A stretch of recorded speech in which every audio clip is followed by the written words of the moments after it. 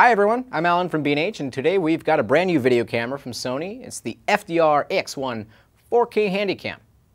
It's the first consumer prosumer 4K video camera from Sony, and Sony actually uses technology developed for the professional video cameras to create a compact model that's easy enough for individuals to capture 4K video.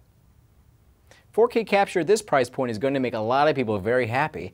If you're a professional videographer, offering that 4K package will actually differentiate you from other competitors, and you'll be able to charge a premium for that service.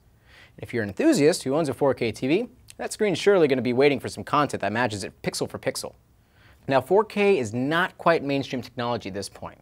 Few people in 2013 have 4K displays, and most folks' home computers may not be up to the task of editing 4K data. So keep in mind that the AX1 is quite capable of capturing HD formats such as 1080p at 60, 30, and 24 frames per second.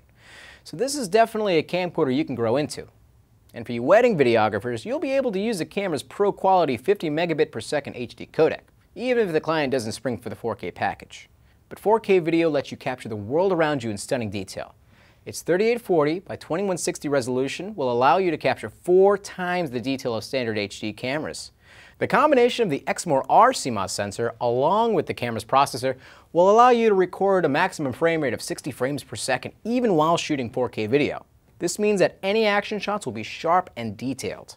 I tested the AX1's 4K format and found the camera's low light ability wasn't the best I've seen. Of course, you should keep in mind that the camera uses a single 1/2.3-inch sensor, which is relatively smaller if you're used to DSLR video. However, footage looked great when I was shooting outside during the day.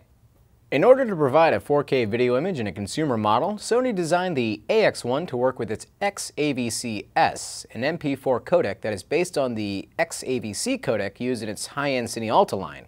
With that MP4 wrapper, you're able to edit your footage natively in Sony Vegas 12, and that license for that NLE software is included with the camcorder. With other NLEs, you might have to convert your files or use a plugin, and you should definitely have an updated graphics card with the very least 4 gigs or more of RAM for reliable performance. I found that trying to edit 4K files in an older iMac with Premiere CS 5.5 was an impossible task. A highlight of the AX1 is the ability to record video at 150 megabits per second in 4K. Which is great for the overall image quality if you decide to present your footage on a larger screen.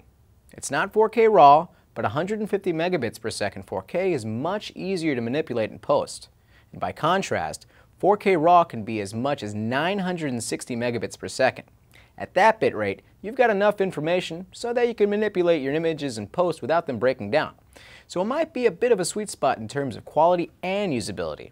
With the XAVC-S format, you're able to record almost an hour of 4K video at 60 frames per second on a single 64 gig XQD card. This camcorder actually comes with a 32 gig XQD card, so you'll be ready to shoot 4K right out of the box.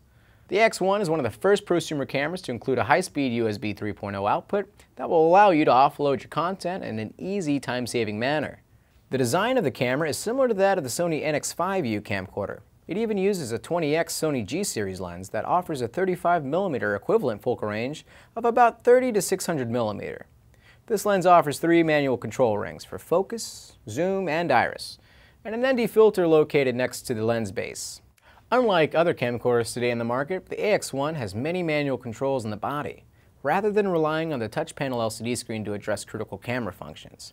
I was able to adjust the gain, the white balance, and the shutter speed without fumbling around the menu looking for those functions.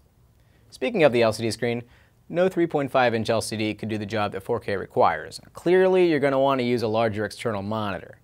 The objects I thought were in focus were a little soft, and I realized this after getting it to a larger screen.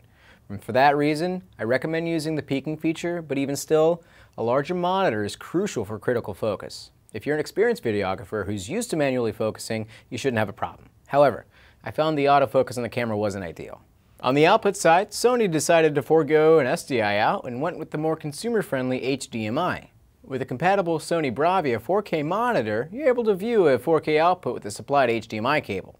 That's going to be huge for early adopters of 4K TVs. In mere seconds after shooting, you're able to wow your friends with 4K video clips right out of the camcorder. It's full native resolution on a 4K set. There's also a composite RCA AV output for lower res or standard def monitors and projectors.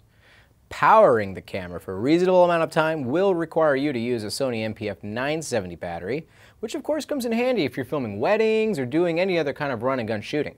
In my test, I captured the footage with the Sony AX1 to give you an idea of what kind of detail range this camera can give you.